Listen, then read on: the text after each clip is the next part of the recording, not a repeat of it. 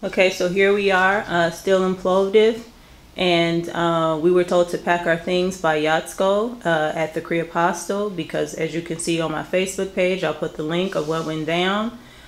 So we packed our things. He did allow us to leave some of our bags there. We'll be going back to get them on Thursday. Today is Wednesday. But I decided after all this has happened, and that how him and his mouthpiece, Hans Hyde, you can go online and see what he put. He told me I looked like a tweaker.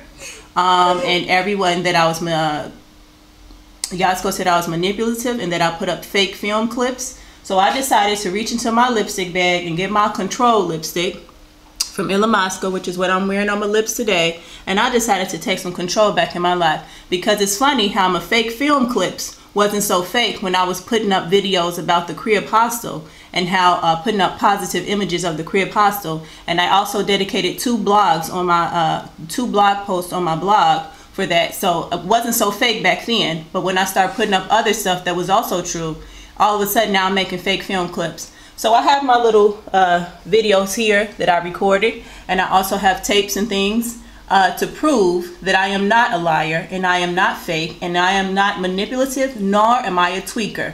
No crack or no coke has ever touched these lips, nor will they ever will, this nose, this body. So thank you, Jesus, and praise God and hallelujah for video recording and everything else that can expose the liars that these people are. So thank you, Yatsko, for telling me to pack, and thank you, Hans Hyde, for saying that I looked like I was tweaking looking through the carpet, even though I was looking on the shelves and in the drawers for the key. You didn't mention that. But praise God and hallelujah, because the truth always comes out. And no, Yatsko, this video will not include any tears or any crying, that you so graciously gave me permission to make a video about me crying. Not today. I only cry about people that are important to me.